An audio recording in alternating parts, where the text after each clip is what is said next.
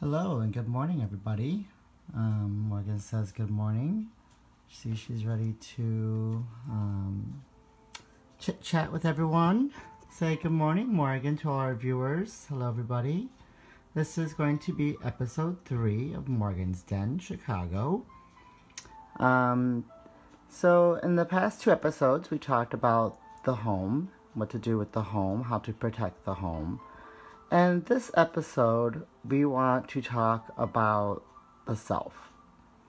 The person you are, the individual you wish to be, and who you wish to become in this life, in this world.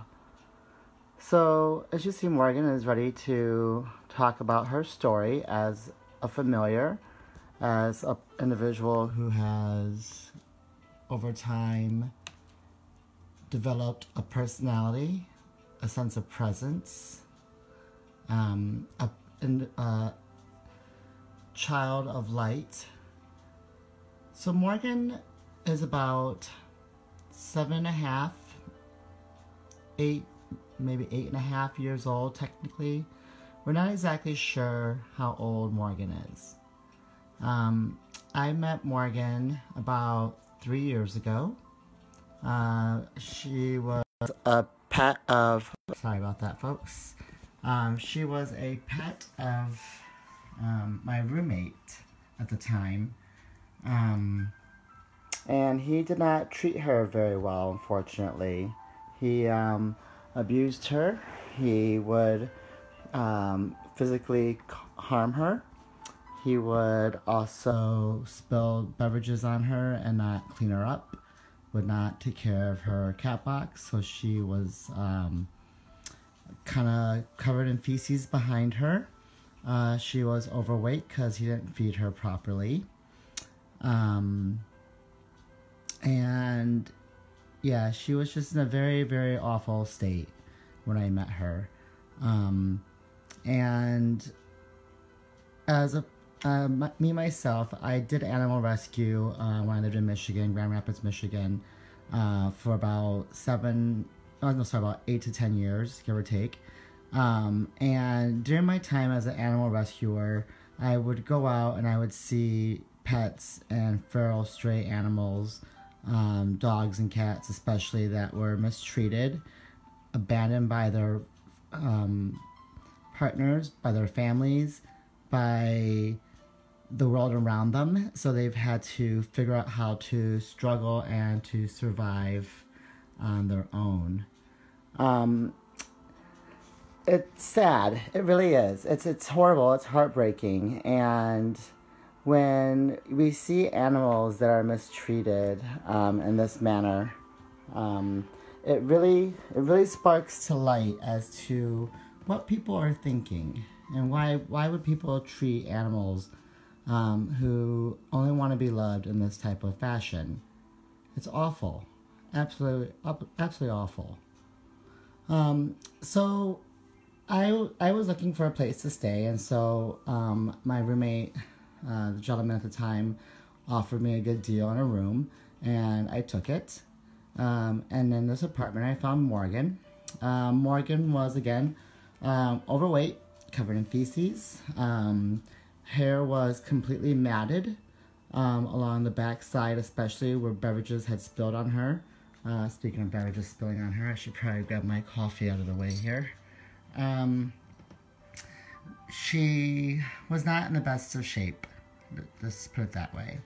So I slowly, over time, started taking care of her and really seeing to cleaning her up and making her a beautiful princess that she is, a beautiful familiar that she is.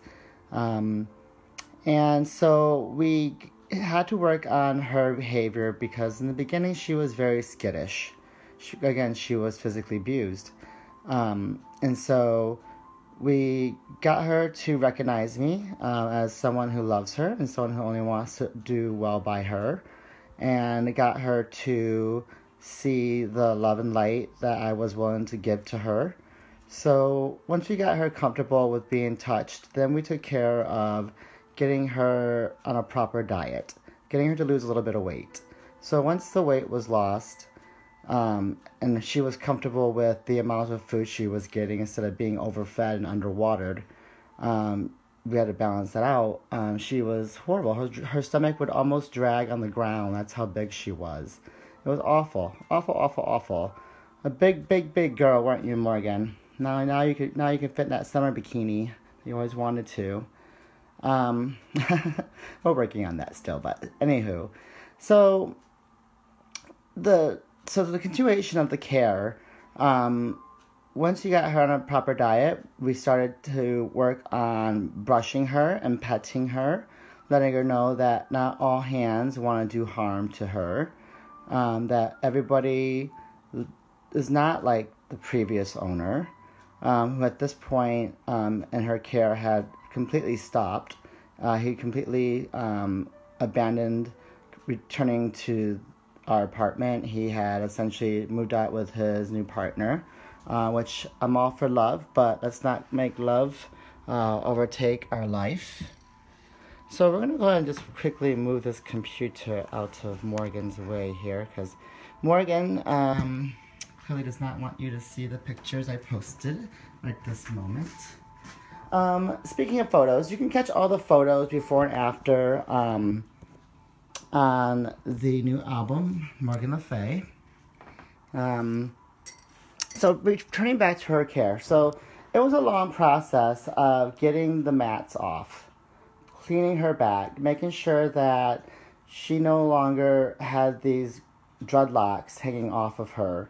And it was a long process. And most people would have eventually taken her to a groomer or some type of professional who would then charge them an exponential amount of money to do this. I because I have experience in animal care, did not have to resort to those type of things, which was really, really great. I took care of it myself. I bought a kit, separate pieces, which I keep in a box here. Hold on one second. Continue focusing on Morgan and her little drinking water up there. You know, I have this water up here so that it can help humidify the apartment when the radiator's on. And Morgan just treats it like her personal drinking dish, which is totally fine. I mean, if you're thirsty, have a drink, girl. But if you look over here, Morgan, your water is sitting there perfectly fine, filtered, not from the tap, but she's like, no, I don't want that water, Daddy. I want the water that you put on top of the radiator because it has rocks in it. Well, Morgan, get your rocks on, I guess, if that's what you do. So again, we're talking about self-image. We're talking about self-empowerment. I'm currently in the middle of telling the story of Morgan Le Fay. So I went out and bought this kit. So here we have nail clippers. We have, I think it's kind of zoomed in still. Hold on one second here. There we go. We have nail clippers. We have a brush. I went and got this one brush called the Furminator. And now this brush is great for getting under the coat, getting the bottom layer of Morgan's fur all the way around. It doesn't really hurt the skin itself. As you can see, it's a little dark, but you can kind of see how it has small teeth there. There we go. So you just very simply, you just take it and you just, and it pulls up all the hair instantly. You can, and it had this little push thing here where it pushed the hair off, but it broke off, unfortunately. A second large brush. And then what really helped was this here. Now this is like a mat comb. So you just very simply, you would get underneath the dreadlock and pull it up from the skin little by little. So this is, say this is the dreadlock here. You would just simply slide this under and pull it up until the dreadlock starts to release from the skin and starts to break away on its own accord. And then you very simply just start cutting it away. Now when you're cutting away dreadlocks off animal, you don't want to use sharp scissors. You don't want to use a knife. You want to use a pair of blunted, yes Morgan, come here Morgan, what are you doing over there Morgan? You want to use a pair of blunted shears. Here is a good example. So as you can see here, like it's not going to really cut the skin. It's going to focus more on the hair. You can kind of control it a little bit more. These are a pair of fabric cutting shears, which work perfectly. So you can see, so this whole kit, minus the little laser, that's just kind of out there. I bought all these pieces accumulatively, maybe about $35. And using this process of grooming and cleaning, we were able to clean off all the mats off of Morgan and make her a beautiful shining coat again, and really allow her to be petted and get her the love that she deserves. Like, not people don't come over and see her and say, oh my god, she's a gross kitty. No, where are you, Morgan? We're talking about you. No, people come over and they see this beautiful darling animal who only wants to be loved, who only wants to share her grace with the world. And look, now before you could not see any of her stripes. Look at that. Now you can see her stripes. You can see her tail. Look at it. Look at that beautiful shine in her eyes. Like, she's absolutely gorgeous now. So empowered. So loved. Whereas before, she was in a horrible condition. She was so scared of life. And now she's been reborn. She's been transformed. Her energy is better. And all this because it just took love. It took love. And part of love is loving yourself as much as the world needs it. The world needs love, and we need love. And the only way we can give love is if we have love for ourselves to have first. So, we have this little trinket. Come on, Morgan. Show you a little trinket here. So, as you can see here, we have a little pentagram. This is Morgan's pentagram necklace. She's like, Daddy, this is choking me. Sorry, Morgan. Here we have her purple heart with her name on it, Morgan Le Fay. And of course, if she's ever lost, my phone number is on the back so I can be contacted. So come on, Morgan. Let's go ahead and refer to a book. Now that we talked about recognizing self-image and self-worth, and we need to really get a grasp on what it is about us that we love. What is it about us that makes us feel special in this world? Is it the fact that we have family? Is it the fact that we have friends? Is it a passion in your career? Is it the idea of there being more out there in the world that you can pull from? What makes you want to be you? That's the most important question you have to really, really focus on. What do you love about you? And what do you need for you to be happy, successful, to prosper and grow as a spiritual person? Now think about this. Now, I'm not saying that to be selfish. I'm not saying that you should only consider what you want and desire. That's not what I'm saying here. What I'm saying is that in order to really get a grasp on your self-worth and your self-image and what you believe you are capable of doing, you need to understand that what builds your home, what builds you inside. Now, in the previous episodes, we talked about building the home physically and metaphysically around us. But what about the home inside of us? What about our heart that needs to be healed? What about the things that we feel we have been mistreated about? What do we feel that we have been wronged against? These are the things that we have to consider and really think about and give some full-hearted knowledge to, and give it a good meditation. Now, those of you who don't know how to meditate, there's several books out there and there's several guides online. One I really enjoy is Philip. He is one of the directors of the OOD, the Order of Bards, Oolits, and Druids, which is a great organization out of the UK, which focuses on paganism, Druidism, and working. And he does a great meditation series. I can put his link down in the comments section when we're done with this. So when we talk about self, the self, where do we find ourselves?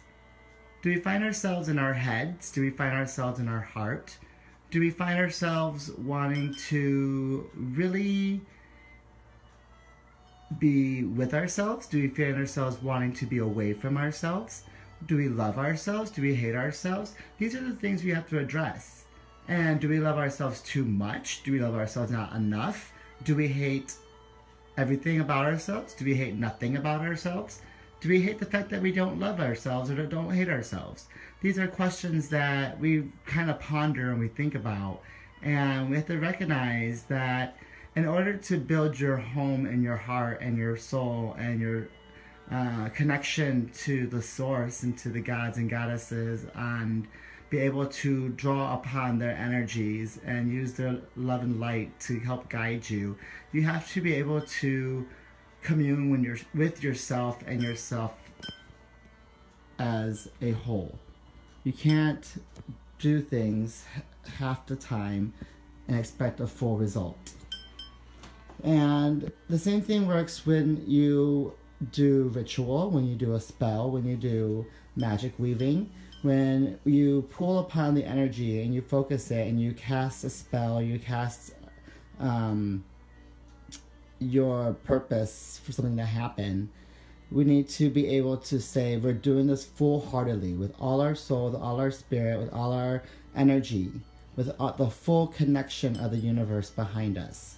And the only way we can fully connect is if we can fully can connect with ourselves first. So that being the case, there's a book, because every episode we're going to do a book.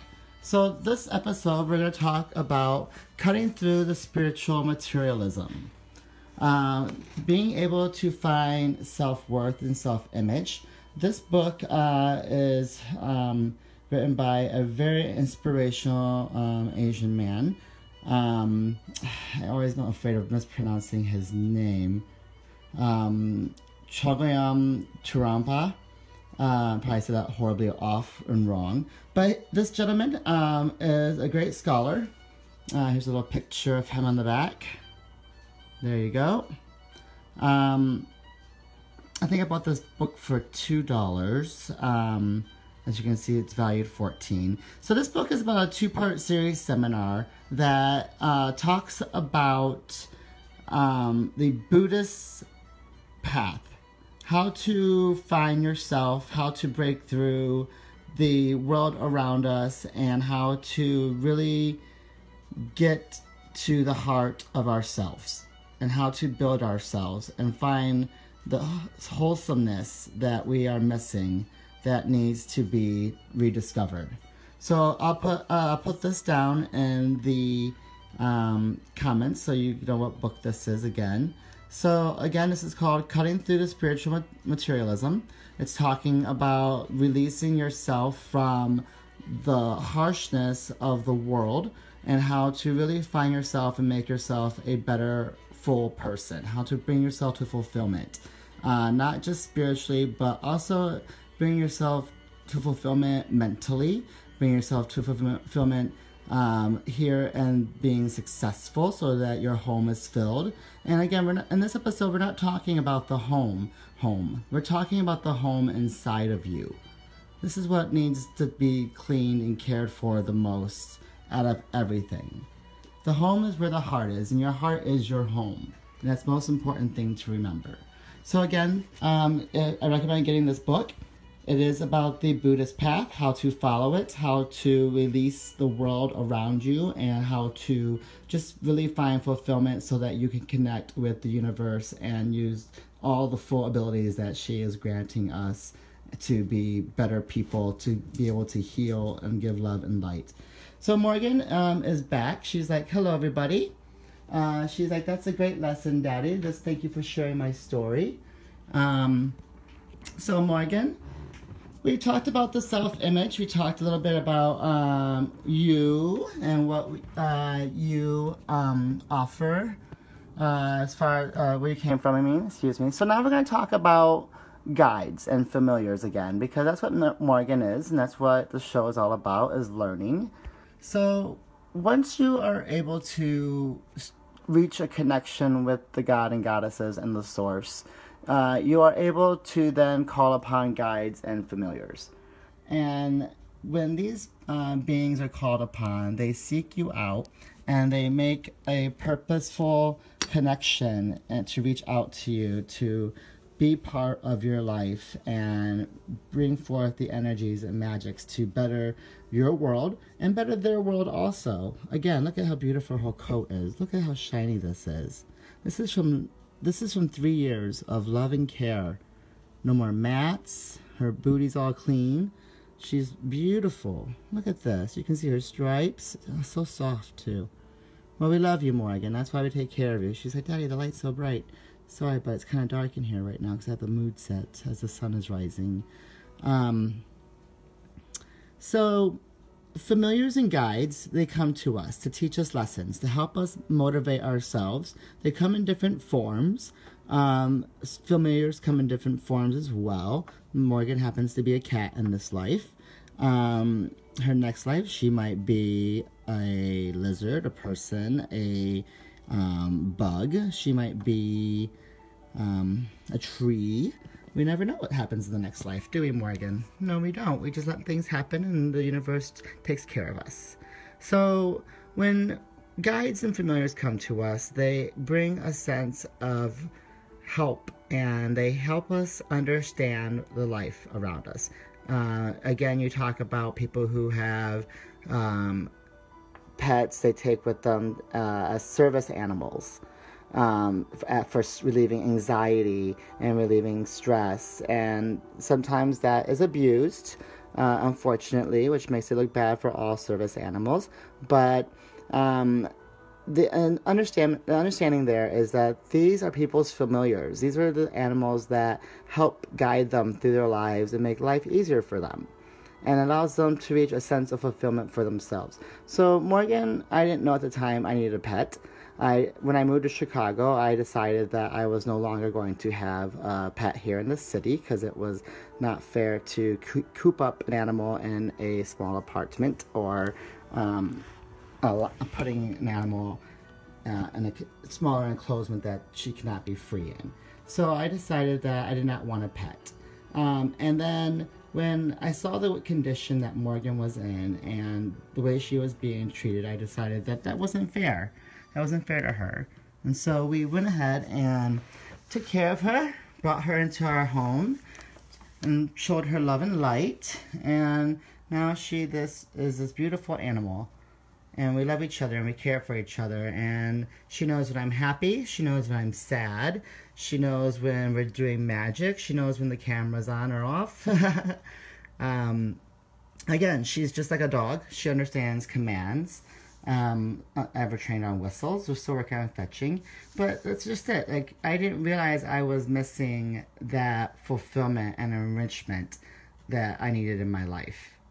And when Morgan came along, she brought that fulfillment. So I then got a greater connection to the source and to the universe, and was able to reawaken the love for animals and care, and be able to have one of my own. So again, familiars are our guides, they're our helpers, they're our teachers, they are practitioners of magic just like we are. So she's like, look at that, so true, Daddy. Yes. Yes, you are. So that being the case, remember that in order to better yourself, you need to take care of yourself first. Make sure you have all the right love, all the right necessities, all the right guidance and help in teaching you lessons that you could possibly need. So again, we're going to go ahead and wrap up here. I think that we've had a great conversation about fulfilling the self, transformation, If Morgan can transform, you can transform too. It just takes time and patience and understanding and acceptance. Oh, Morgan's trying to bite me now. Morgan, be nice. It's like that light is so bright. I'm sorry, Morgan. So, again, in order to better yourself, it takes time, it takes energy, it takes love, it takes understanding, and it takes the effort to make it happen. You can't just wish and dream for it to happen. Things happen when you make them happen. In order to make them happen, it takes by taking the first step. And it's up to you to find out how to make that first step happen. And if you need help, the universe is always listening. And the universe will always guide you. You just have to give yourself to the universe first, and then the universe can give to you. So just remember that, folks. The universe is out there. We did a small meditation of realizing that you have to bring self-fulfillment first. I recommend checking out Philip. He is great for meditations. I do meditations off camera. I don't really put my meditations on the camera. But I will give you guidance and tell you where you can find sources for doing meditations. And I can tell you sources and books of what to get. So that being the case, folks, we're going to go ahead and wrap up here at the Morgan's Den. Much love, everyone, for checking out episode 3. Remember that we love you and many blessings. And if you ever have questions or ever want to leave comments, please feel free to do so below. I will do my best to get back to everybody in a loving, timely manner. If I don't get back to you right away, just know that we get a little busy sometimes, so we just need a little extra time. So Morgan loves you all. I love you all. Never forget to love yourself and love the world and love others and love the earth. The earth loves you too, most especially. We are her children and she is our mother, so we make sure we take care of her above all else. So love yourself, love the earth, love the universe, love our familiars, love our neighbors, love our friends, love our family, and just remember, life is grand. So we'll see you in episode 4. Thank you for checking out episode 3, and much love to everybody, and we'll see you in the next episode. Many blessings. Thank you all for checking us out. Take care now. Bye-bye. Bye-bye.